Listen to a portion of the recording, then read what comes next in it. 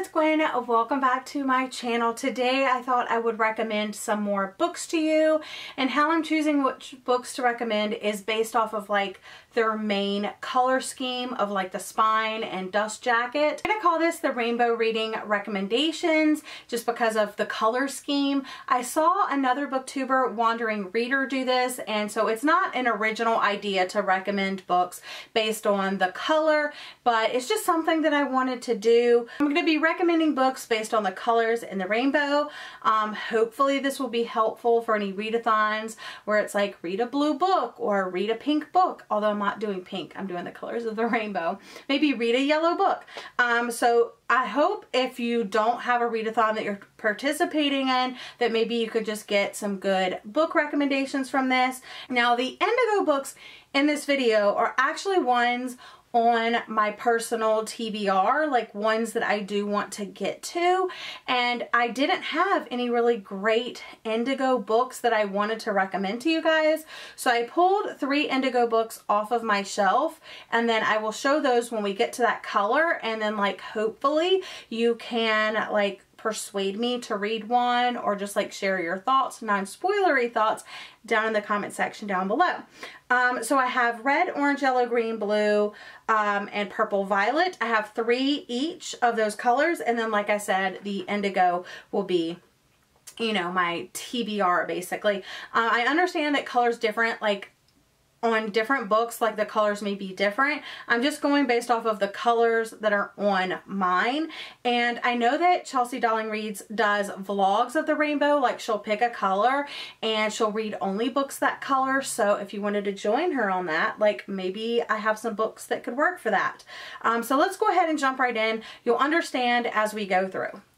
Obviously, the first color of the rainbow is red, so some red recommendations. Now, I mainly went for the spines because that's how they look. Like, as you could see, that's how I have them on my bookshelf, especially like my standalone shelf, and my series shelf is just like series. But all of these are standalones. Yes. Okay, so let's go ahead and jump right into red. I will show you the spines. They're all red. So the first one, even though it has a really blue cover, so you could use it for that, but I'm going based off of the spine. So Maybe in Another Life by Taylor Jenkins Reid is one of her like earlier contemporary stories. This one follows Hannah, and she is kind of down on her luck, a breakup, and I think something happened with her job, so she moves back to her hometown of Los Angeles. And on her first night back, her and her best friend Gabby go out to a bar, and she ends up bumping into like an old friend or someone that she knew. And then at the end of the night, she has a chance to either leave with Gabby or leave with Ethan. So in this one, Hannah lives out the effects of each decision instead of just like making one and the book following that.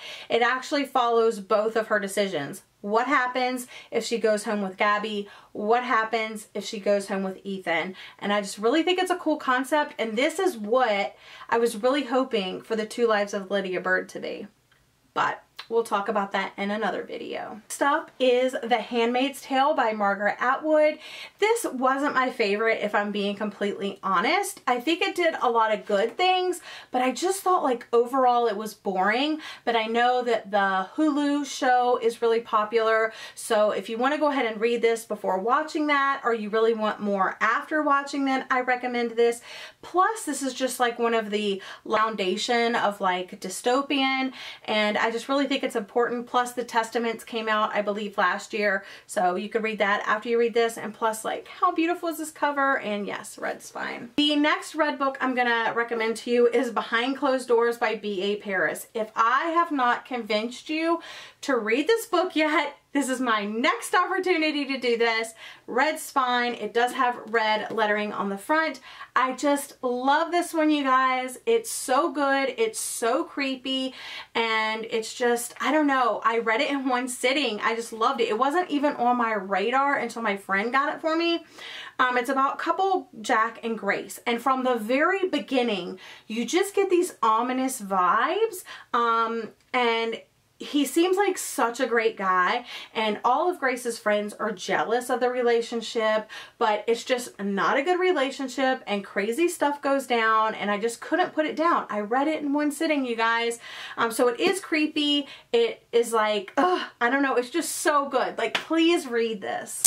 Moving on to my orange recommendations, I picked a middle grade novel by Julie Murphy. This is Dear Sweet Pea. I did a full reading vlog of this and talked about it.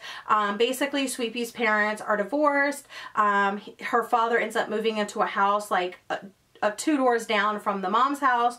Sweet Pea is having to split her time between the 2 houses. The neighbor in between their house is like, works for this advice column, and she has to go away for a little while, so she leaves Sweet Pea in charge, and then Sweet Pea ends up recognizing the lettering on the front of an envelope, opens it up, and the story goes from there.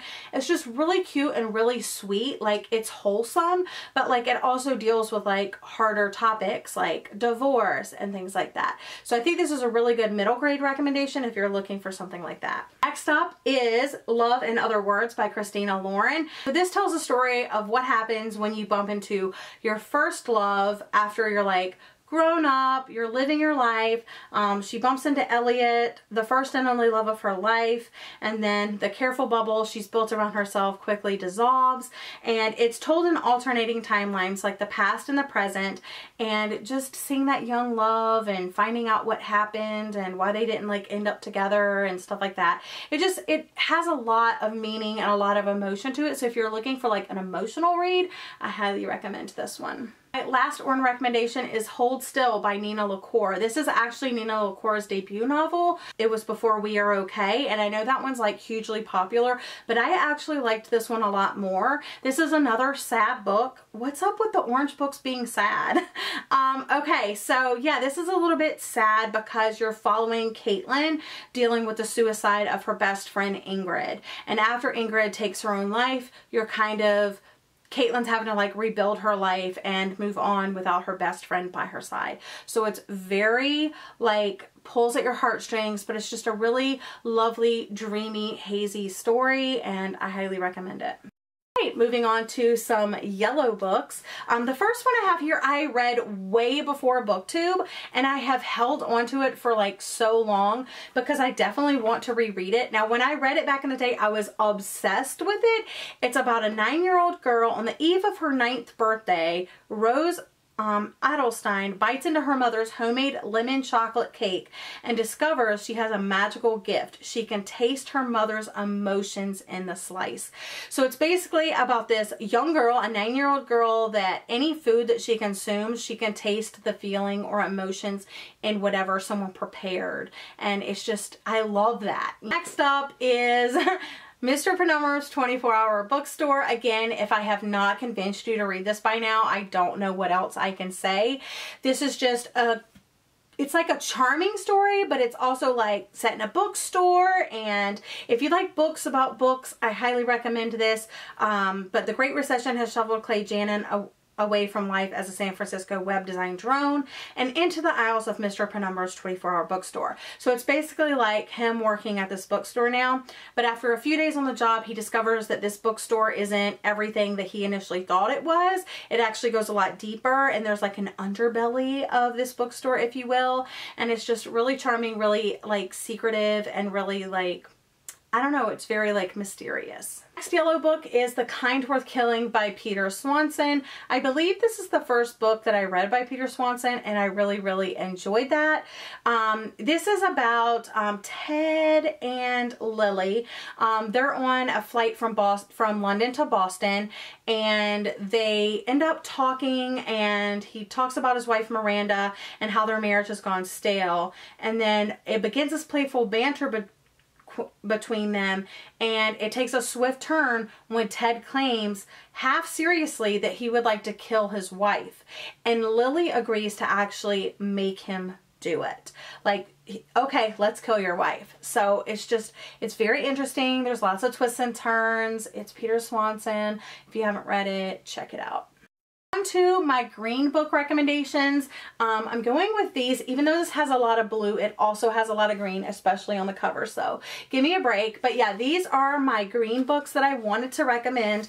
So Little Fires Everywhere, it's hugely popular right now, so if you haven't read it, now is the time. About two families in this like perfect Shaker Heights neighborhood. Mia Warren is moving in, and Ella Richardson she's like the Stepford wife, you know, and when old family friends of the Richardsons attempt to adopt a Chinese American baby, a custody battle erupts that dramatically divides the town and puts the two women on opposing sides, and it just explores the weight of secrets, the nature of art and identity, and the ferocity pull of motherhood, and the danger of believing that following the rules can avert disaster. Old favorite of mine is The Girl on the Train by Paula Hawkins. This is the first Paula Hawkins book that I ever read.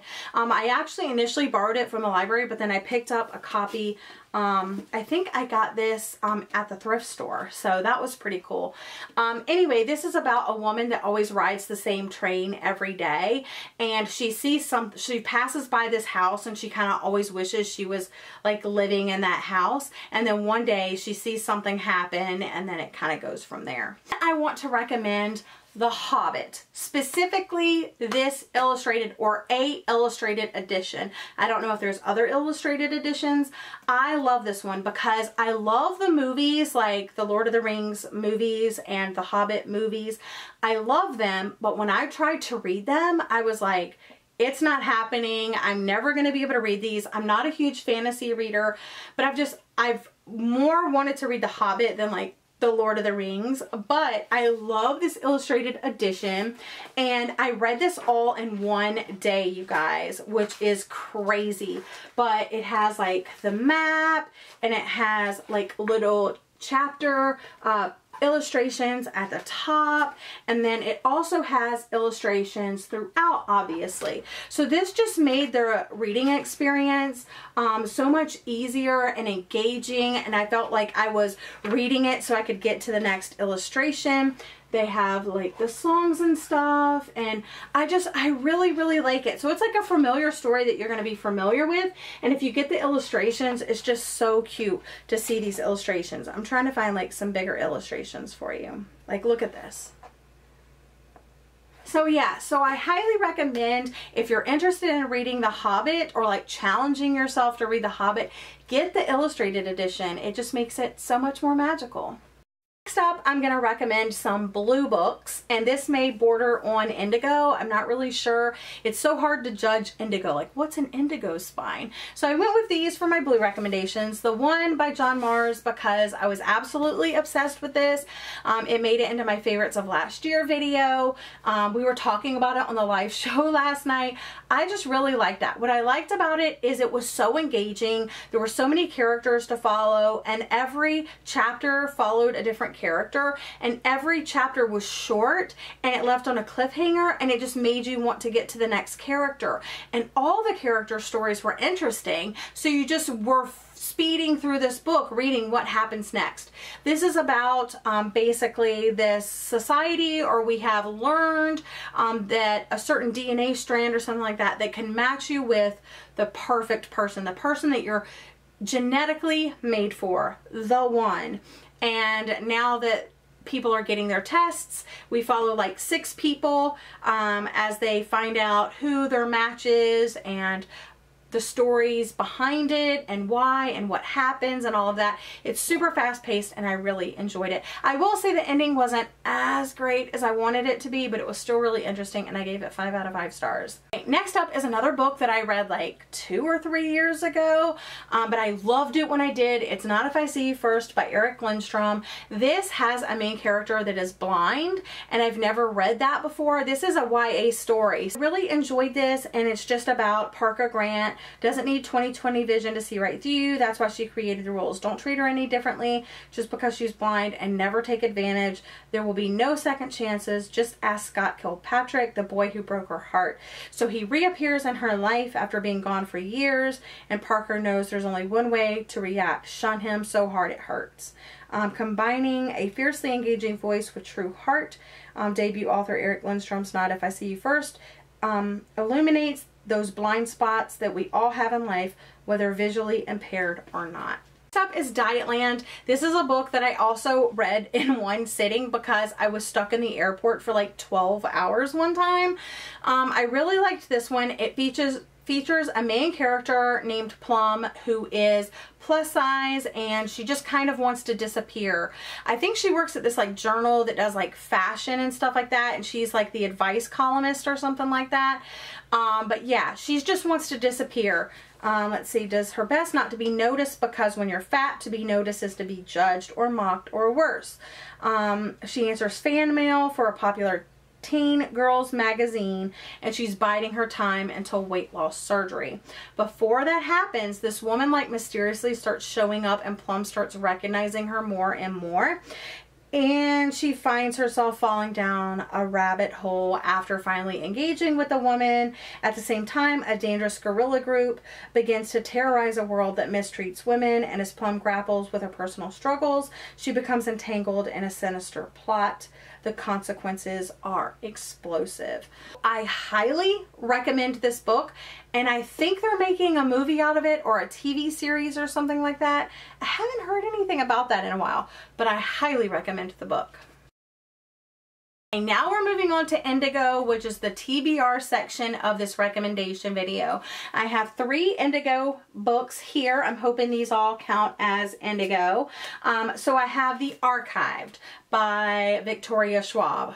This is one of her, I think it's either a duology or a standalone. I added this to my wish list a long time ago. I ended up buying it eventually, and I've just heard it's great.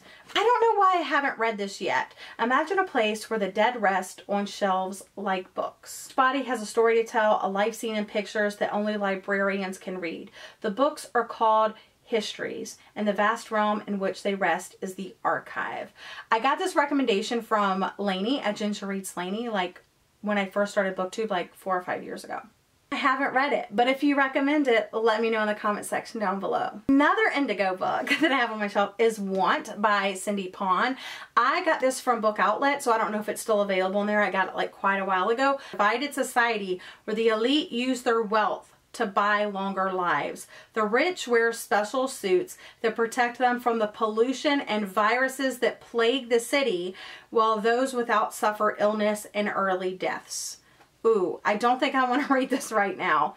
But if you're looking for something like that, but if you loved this, if you've read it, let me know in the comment section down below. And the last Indigo book I have on my TBR is How to Make Friends with the Dark by Kathleen Glasgow.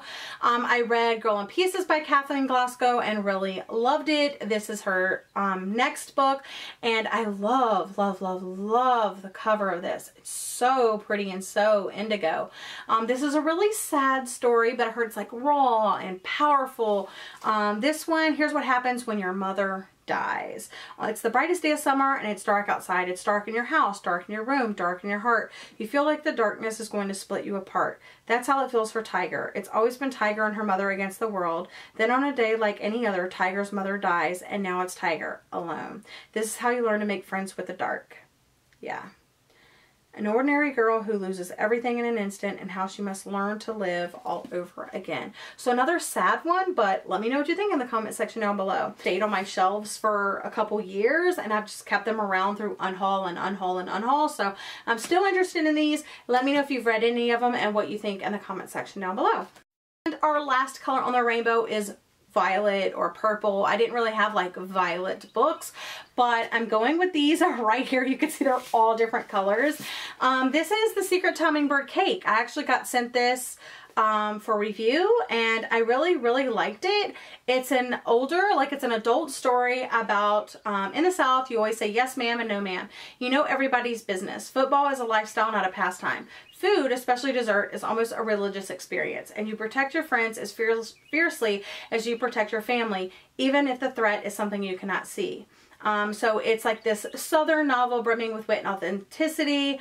And then lifelong friends navigate the sometimes rocky path of marriage and the roll through the outrageous curveballs that life sometimes throws, from devastating pain to absolute joy. So it's just about these friends like getting together and like supporting each other and listening to each other and all of that. And yes, there is the recipe to the hummingbird cake.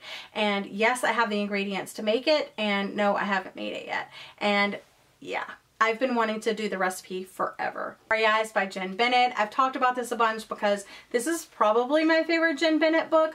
This follows our two characters as they used to be in a relationship and then they broke up and they no longer talk to each other. Since last year's homecoming dance, best friends turned best enemies, Zori and Lennon have made an art of avoiding each other. But when a group camping trip goes south, Zori and Lennon find themselves stranded in the wilderness alone together. So obviously they're trying to get out of the woods and stuff like that, but they're having to like camp along the way and make their way out. They're like in the wilderness in California, and I just love the atmosphere. I love the characters. I love the story, and yeah, I just really love this one.